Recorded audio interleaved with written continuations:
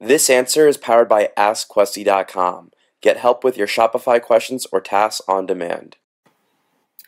Hi everyone. So today I'm kind of explain the different terms for some of the records that we use in order to transfer our domain names over to Shopify. So a lot of the times you're going to have to change your A record as well as your CNAME record in your hosting in order to have your domain name in Shopify. Another one that might need to change is your MX record, which hosts all your emails.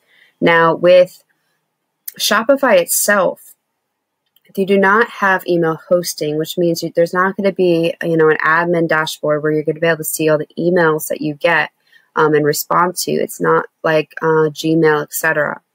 What Shopify does, if you have bought your domain name from Shopify, they offer email forwarding.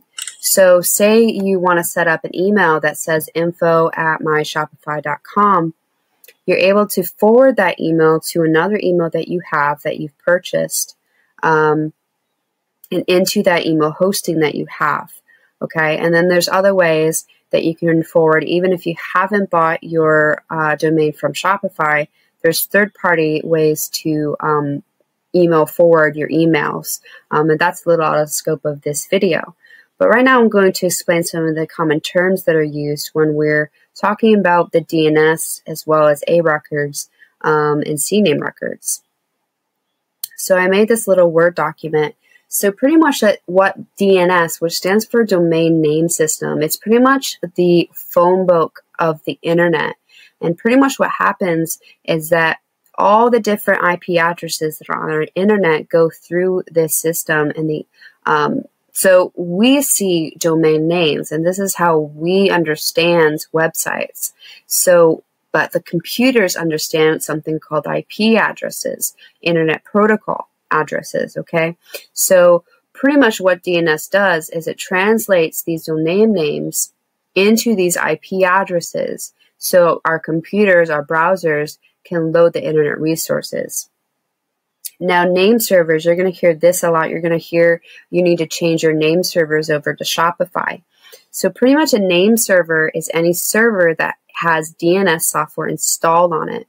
So pretty much what happens is that these servers are owned by a web host and are used to manage the domain names associated with their web hosting customers. So with Shopify, if you're switching over your domain to Shopify, you're going to be asked to change your name servers over to Shopify, and they're going to give you those domain names to use and add to your hosting provider in order for your domain name to, once someone enters your domain name in the search, it'll pop up with your content that you have on Shopify.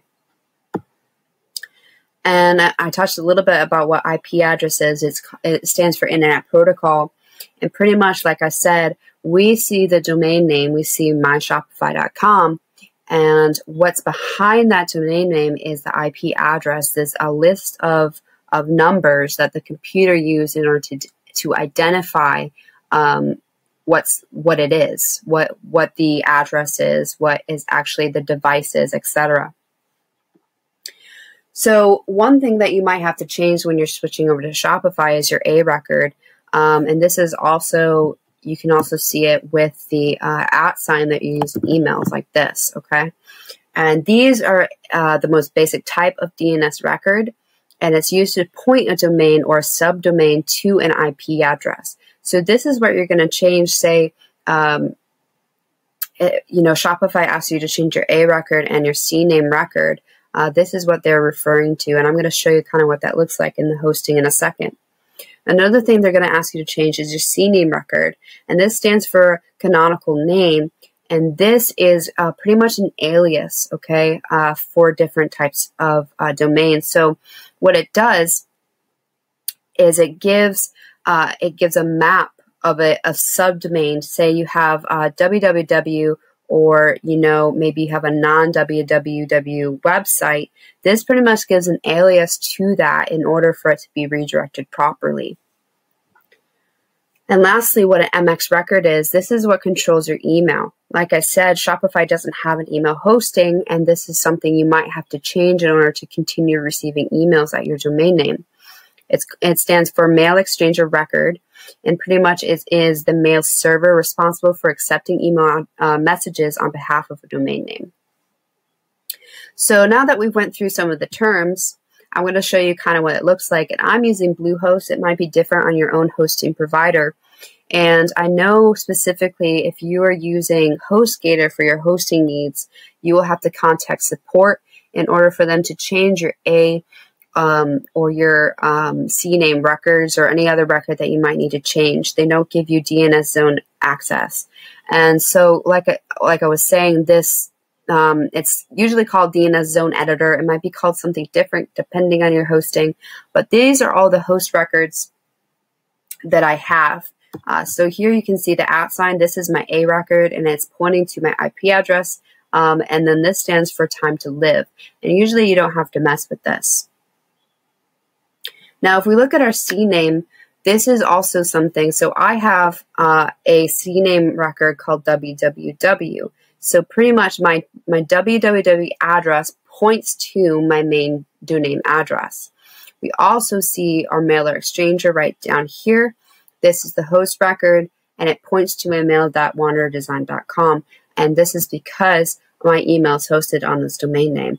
You might have to add something different here depending on your email provider and how you want to set it up. So say if you have a domain, and I just did this recently, you have a domain that you've purchased and you want to set up G Suite in your hosting and to be able to continue receiving mail at your domain name.